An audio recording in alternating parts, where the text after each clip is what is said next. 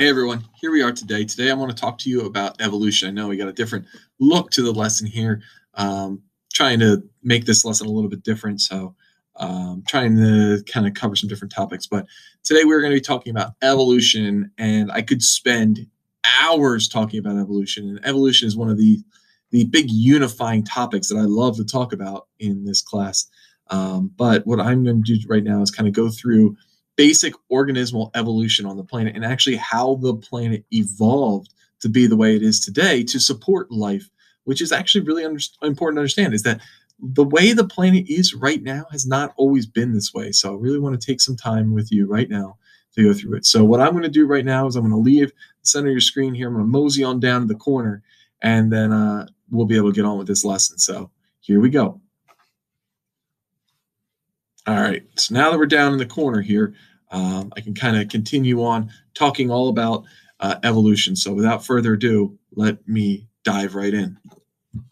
Now, big things to understand about this is that the Earth is very old. All right, Earth is how old?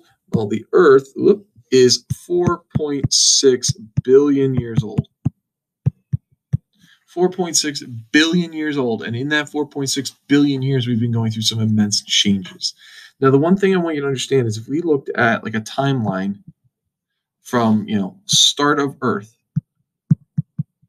so the very beginning of the Earth, what was it like? Well, the very beginning, Earth was just a lot of molten rock material, and you had a bunch of celestial bodies smashing into each other, and gravity started to eventually pull things together. And as they went around the sun at a certain distance, this distance we are away from the sun, about 92, 93 million miles away from the sun, all those objects in the way started to accumulate and continue to smash into the Earth. So it was very, very hot. And the heat and the energy from the collisions created this hot, molten Earth material. Then eventually it started to cool down. And it took approximately 1 billion years for this to happen. But as the Earth started to cool down, water started to condense out of the atmosphere. So water would condense out of the atmosphere, flow over the rocks, and eventually dissolve a lot of phosphates, nitrates, and various other salts into the water, and then it would kind of collect in these very, very shallow seas. These shallow seas, very, very hot still, bubbling with, earthen lava, or like not really lava, but earthen bubbling goop material. That is what we refer to as the primordial soup. Now, there's two major theories on the origin of life. One is from this primordial soup, where you have this nutrient-rich solution, and what's happening is that you have a lot of heat, a lot of energy, a lot of sulfur, and chemosynthesis can kind of take place, and so organisms can kind of get their energy from there.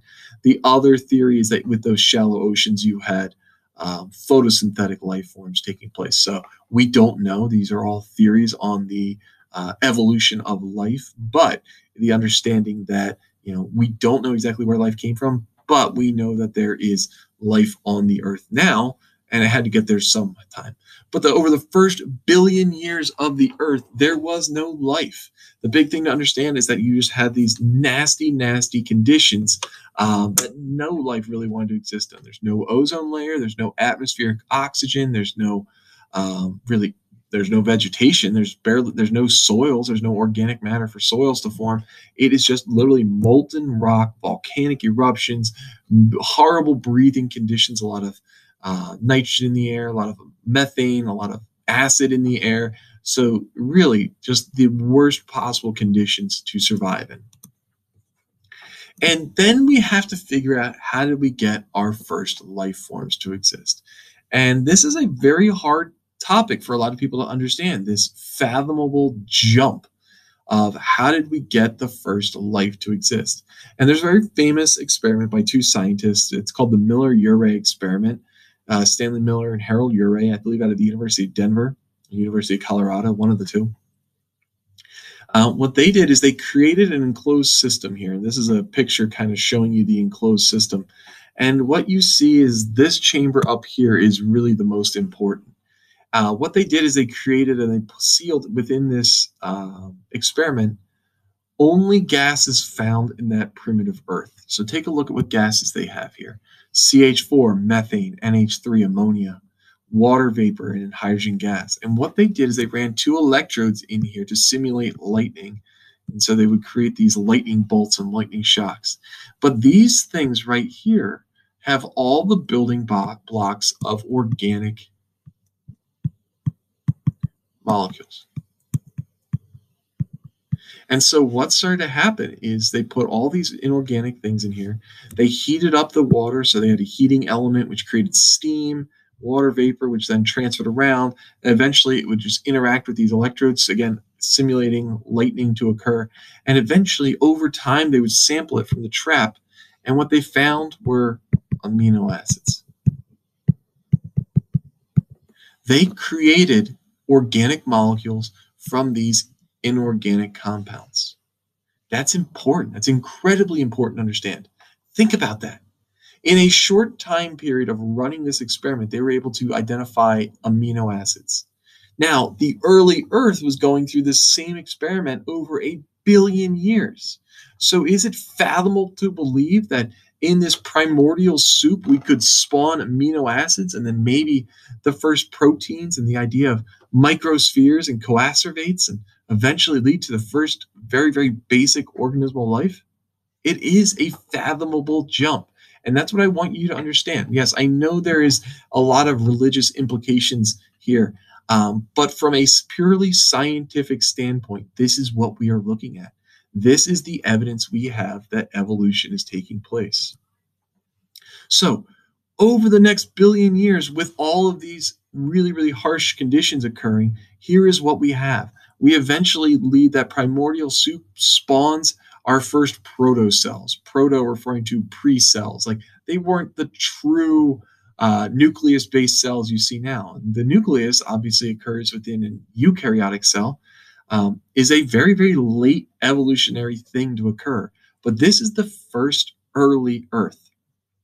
Again, no atmospheric oxygen. Big deal. No ozone layer. So the ultraviolet radiation is really, really deadly. So a lot of the organisms are all found inside of the ocean. All life is in the ocean right now. They're protected by the ocean waters.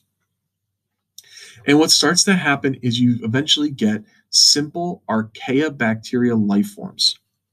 Sometimes we'll refer to them as colonial organisms in that they lived in colonies. So in this picture right here, you see these structures, these little rock-esque structures, and they are a very, very famous organism in the history of the Earth, and they're called stromatolites.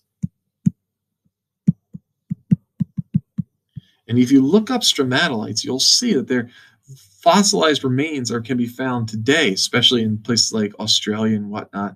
But they formed in these very, very shallow oceans, these colonial organisms that were able to survive, off the nutrients in the primordial soup waters, these very early shallow oceans.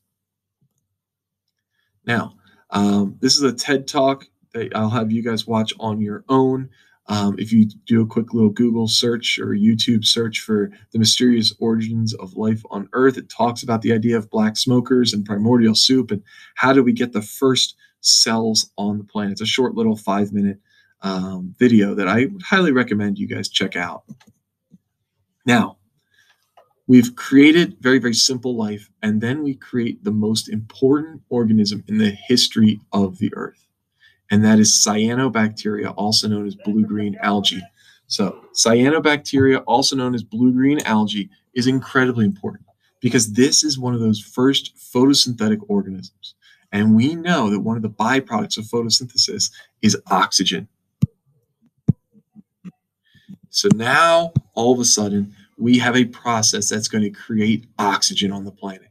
And that oxygen, again, these algae are in the water, but there's a massive exchange of gases occurring between the oceans and the atmosphere. So what's happening is the gases are leaving the atmosphere or leaving the ocean, going up into the atmosphere, and eventually changing the Earth's atmosphere. So what happens is oxygen, I know it's going to be hard to see, leaves the water, eventually reacts with the high-level ultraviolet radiation to form a free radical oxygen, which will then bond with an O2 to yield O3.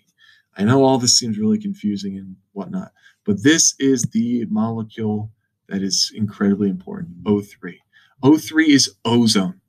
Now what happens is that ozone formed at the surface of the Earth is going to just naturally work its way up into the Earth's atmosphere.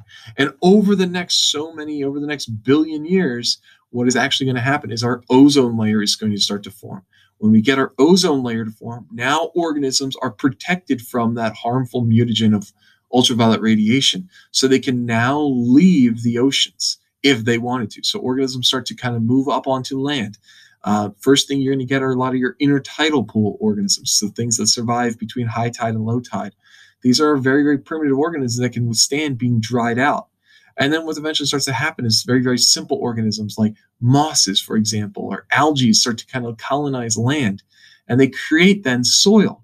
And then from there, once you have soil, different evolutionary changes are going to happen, and all of a sudden more and more advanced organisms start to appear on the planet. And we start to go through these evolutionary explosions where all of a sudden now we have so many different organisms that can survive because the abiotic conditions are allowing them to thrive. The cyanobacteria, why do I consider it to be the most important organism in the history of the Earth? Because it took the Earth's atmosphere from 0 parts per million oxygen up to about 21% oxygen. That is incredible. It has had the biggest impact on the atmosphere of the Earth. Yes, I know humans have had a very, very big impact. Nothing in the way of the impact that cyanobacteria have had on the surface of the Earth. Now, over the next billion years, again, we have all that cyanobacteria continually developing. The archaea bacteria are developing. But then we get our first eukaryotic life to appear through the endosymbiote theory. So the idea that there are all these archaea bacteria, these prokaryotic life forms like mitochondria and chloroplasts, which used to be their own separate organisms, all of a sudden are engulfed within a larger cell and they start to live together.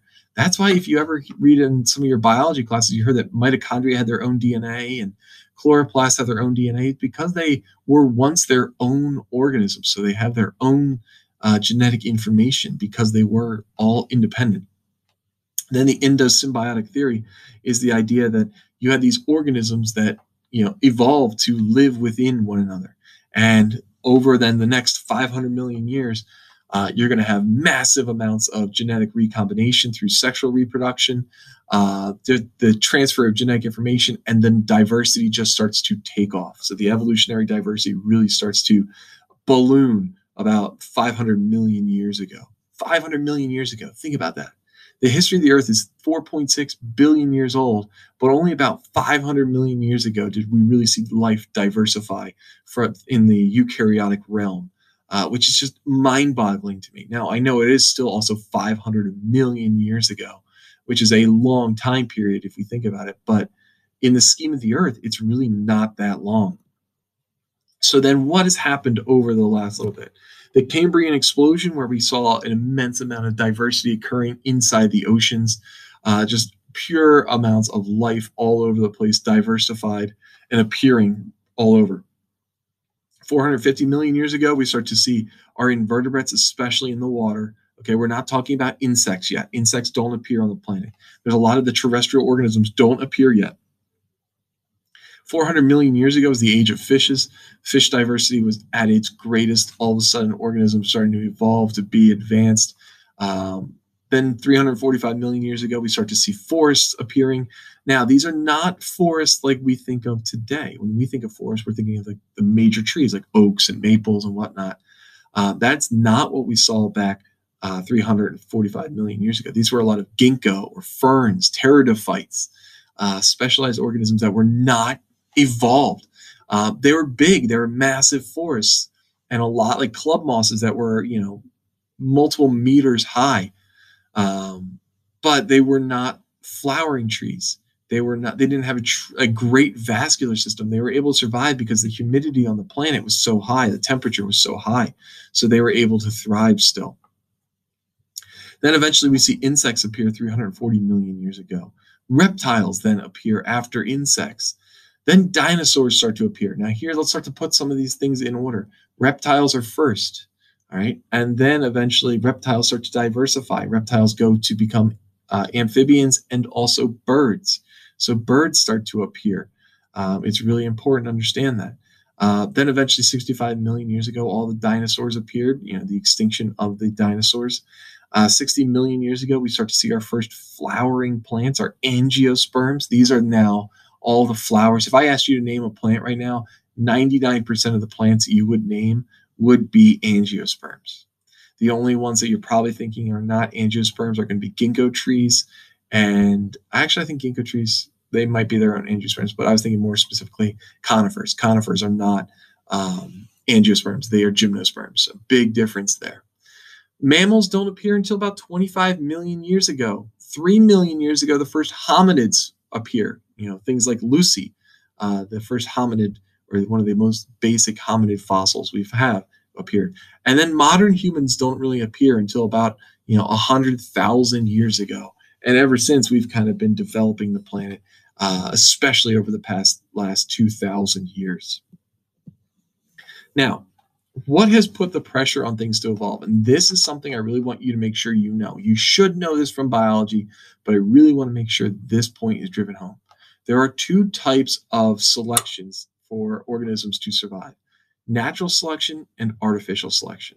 Natural selection is exactly what it sounds like, a natural process to allow organisms to survive. This is a process that's going to remove weaker individuals. It's going to remove organisms that do not have proper adaptations to survive. And it also might give benefit to organisms that are born with mutations that are favorable. A favorable mutation is just an adaptation. So these organisms get the better chance to survive. And if it's genetically linked, that adaptation or that mutation is beneficial and it's genetically linked, then those organisms are going to go on to reproduce more. They're going to be considered fitter. And remember, we talk about this most simplest definition of evolution is survival of the fittest. Well, what we're talking about is the reproductively best adapted. Compare natural selection now to artificial selection. Artificial selection is what humans do. Artificial selection, humans breed certain organisms so that they have traits that are favorable for humans. Think of all the different dog breeds on the planet. Think of all the different chicken breeds on the planet, all the different cow breeds on the planet. They've all been bred to be that way for human profits. That's it. It's for money. It's not because we're making a stronger evolutionary organism. It's for money. Think about this. If you had a cow that produced more milk, that's awesome because then you could sell more milk. Does that benefit the cow? It's going to have all this extra weight. It's going to need to eat all this extra food. It's going to produce all this extra milk. Is that an evolutionary advantage to that cow? No, it's not. But from a human standpoint, you want to breed cows that produce more milk because now all of a sudden you're going to be able to make more profit off of it. So hopefully you kind of can see the difference between natural selection and artificial selection. Now, this is the last thing I really want to talk about, the different types of natural selection. There's 3 different types: stabilizing selection, directional selection, and disruptive selection. Oops, sorry, let me go back real quick. Disruptive selection. What you have here, and this is what we're going to base everything off, is this first chart up top. You have mice, and this is just showing their different phenotypical variations of color of their fur. So here you have a bell curve showing the population. The bell curve shows that the bulk of the population is right here in the middle, all right, where a lower percentage is going to be on the outer mouse. So a very, very light colored mouse to a very, very dark colored mouse. Now, what this means maybe is that through their normal predation and whatnot, the very light colored and the very dark colored have equal chance of death. And if you're kind of an average colored mouse, you have a greater chance of survival. Maybe it's the habitat you live in, their fur color blends in, who knows what. Okay, so this is our initial population. Now, in stabilizing selection, what is going to happen is that there's going to be pressure applied to the outside variances. So those outlier data points. The normalized or the median phenotype is going to be preserved. So what starts to happen is now the curve changes and becomes what we call more stabilized or more specific. So stabilizing selection is almost like a specific phenotype. The average phenotype is favored in this situation. Directional selection, in directional selection, there's a pressure on one type of phenotype. So maybe the light one is preyed upon. And what starts to happen is the light one becomes less and less frequent, so that frequency of sightings kind of shifts. It shifts to one direction. So you see how the curve kind of skews a little bit more. So the darker colored mice in directional selection in this sample are favored more than the light colored, and therefore they become more populous in the overall population. In disruptive stabilization, selection, what's going to happen is that there's pressure applied on the normal or the average phenotype.